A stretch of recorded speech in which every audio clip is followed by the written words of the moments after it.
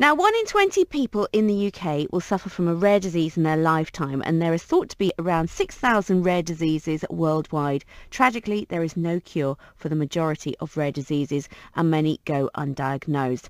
Here to talk to us more about this is Beverly Power. She's Secretary and Trustee for CDH UK. Welcome, Beverly, to BFBS. Thank you, Nikki. Now, first of all, let's get the three-letter abbreviations out the way, although saying that, the military love a three-letter abbreviation. What is CDH? CDH is the abbreviation for a birth anomaly called congenital diaphragmatic hernia. Okay, and what does that actually mean? Okay, so we have what's called a diaphragm, which is a thin muscle sheet which separates our chest cavity from our abdominal cavities, and it's also instrumental in breathing and straining. So, for example, when we go to the toilet, the diaphragm comes into effect. So in a congenital diaphragmatic hernia, the diaphragm forms in a baby that's growing in the womb at around about 10 to 11 weeks of gestation. For reasons that we don't yet know, in CDH, the diaphragm fails to form correctly. And basically, it leaves a hole in the diaphragm, and that can allow the contents. 1 in 20 people in the UK will suffer from a rare disease in their lifetime, and there's thought to be around 6,000 rare diseases worldwide. Tragically, there's no cure for the majority of these diseases, and many go undiagnosed.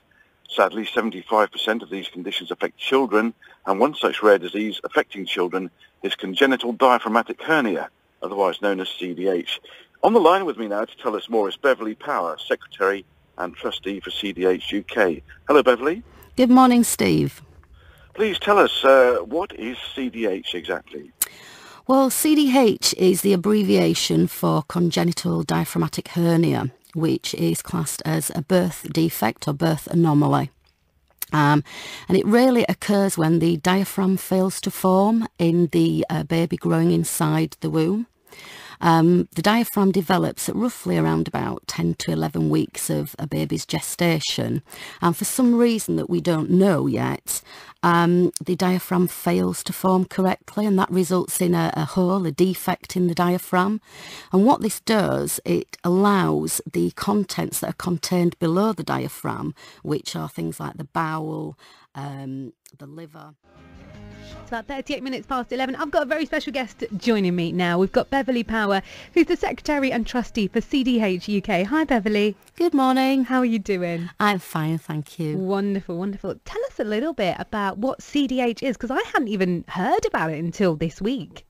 Well, very sadly, you're not alone. Most is a case that anybody diagnosed during pregnancy sadly hasn't heard of the condition either. So CDH is the abbreviated name for a birth anomaly called congenital diaphragmatic hernia. And as the name suggests, it affects the diaphragm.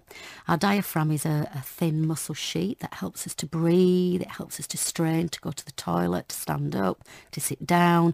So it's a very functioning muscle. And what happens with CDH is around about the 11 weeks of a baby growing in the womb, for some reason that we don't know yet, the diaphragm doesn't form correctly, and that creates a hole in the diaphragm, and the contents that are contained in the abdominal cavity, they rise up through the hole into the chest cavity. And what that does is it prevents the lungs from growing, it can push the heart over, affect the windpipe, the food pipe, and it can create a host of problems for the baby once it's born. Whilst ever it's in the womb, mum is, feeding and breathing for the baby, so it's not too much of a trouble. But the problems start when the baby is born. And these babies are extremely sick, some of the sickest in an intensive care unit setting. They require a multidisciplinary team when the baby's born. So it's very much a medical emergency and very much a time of uncertainty for the medical team and the parents. Devastating condition.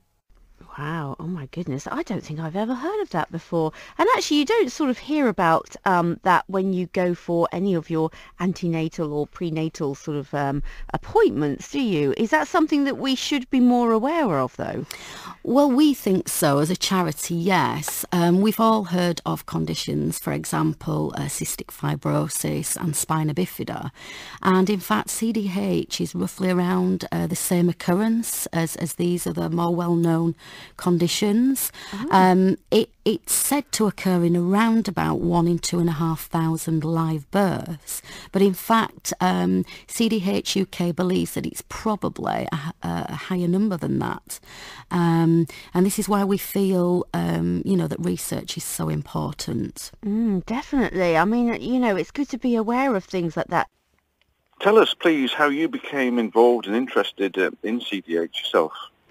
Okay, well, my daughter fell pregnant with my first grandson, and at her 20-week scan, it was found, very sadly, that Finlay had a congenital diaphragmatic hernia. Very sadly, Finlay died at 8 days old. He didn't survive. He was sadly one of the 50% that tragically don't survive this condition. And from that, I tried to find some help for Lauren, some peer support when she was first diagnosed, and I actually struggled to find any help.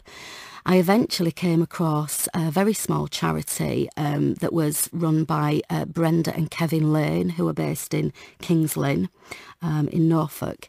And I eventually found them. And what I found once I'd got the help for Lauren is that with my background... Is it usually discovered then at the time of birth or beforehand? Well, around about 60% are diagnosed at the 20-week fetal anomaly scan, which is why moms have these scans to pick up on anomalies. But some of them can be detected as early as 12 weeks at the dating scan.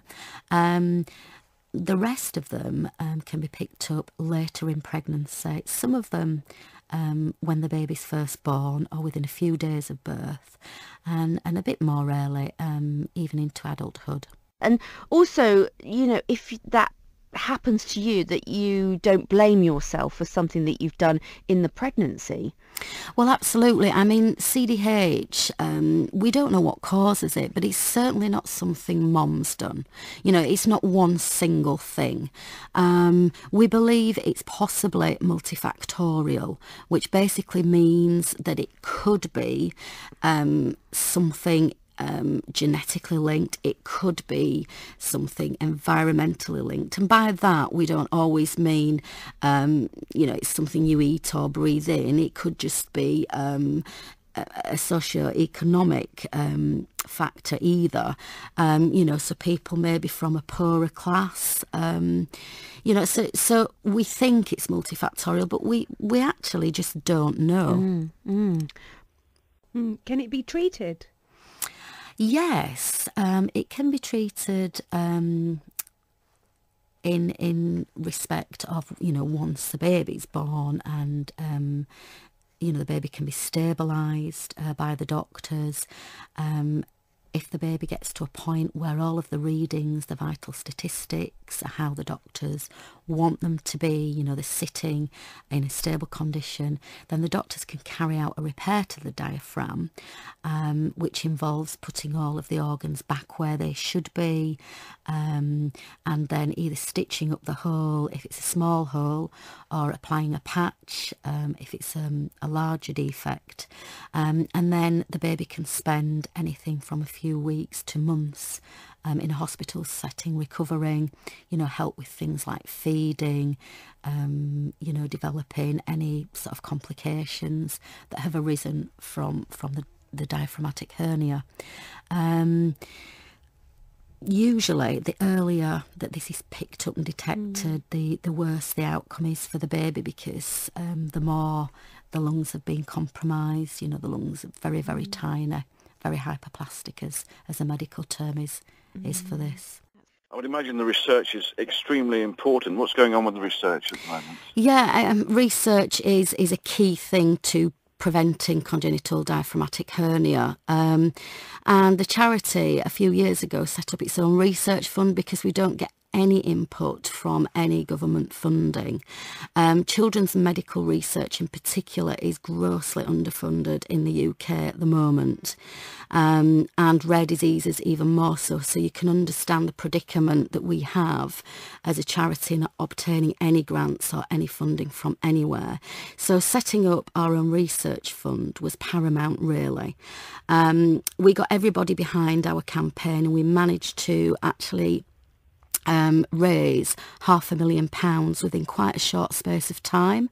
And we've very recently, in fact, in 2017, donated just about the whole £500,000 to 5 very exciting research projects. Has there been enough research into it, or is sort of the research and everything still going on? Well, in the past, there hasn't been that much research into CDH, which is where we stepped in really as a charity and decided, we couldn't get any funding from the government really. We couldn't get any funding from grants, such as lottery grants and things like this. We find that there's very little you can get hold of for children's medical research, and even less for rare disease research. So we set up our own research fund.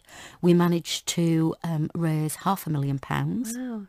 And in 2017 we donated that money to what we believe to be very exciting research projects, 5 of them in total. It's very early days for the research projects, so we don't have any updates to be able to tell you about here and now, but they are different areas. So we have looking into the cause, looking into prevention, and looking into improving outcomes for CDH patients and survival rates. There's lots of places you can go, and you've mentioned already some places. I just want to sort of make our listeners aware of the CDH Awareness Day that you've got on the 28th of June, which is obviously your charity. Yes. Specifically. And if there is anywhere else that people can go to for more details, where would they head to? Well, a good stop would be to head over to our website at www.cdhuk.org.uk. You can also support our charity by making donations, joining in with awareness campaigns during June, and specifically on Awareness Day on June the 28th. You can also find us on all of these social media platforms, your Facebook, Twitter, Instagram. So yeah, head on over and find more information and how you can help. Fantastic. Well, I hope that today obviously makes people more aware of Rare Disease Day. And thank you so much for talking to us, Beverly Power, Secretary and Trustee for CDH UK. And I believe we've got a CDH Awareness Day coming up in June. So do you have lots of things leading up to that day? We do. We usually use the whole of June really too, because one day is very difficult to get everybody doing something on one day. So we tend to kind of have June as CDH Awareness Month, and it all sort of accumulates in the 28th of June. For example, last year we got people joining in with things on social media. We had a skydive, a record-breaking skydive attempt, which very sadly had the dampers put on it by our wonderful British weather. Like today. Yes, like today. But yeah, I mean, we've got lots of exciting things coming up for June, which we will be telling all of our supporters about in the coming weeks. And they can find out more about that by visiting our Facebook page and website. What's the Facebook page and website? So the Facebook page is easy to find. It's CDH UK. We're also on Twitter and Instagram. And the website is www.cdhuk.org.uk.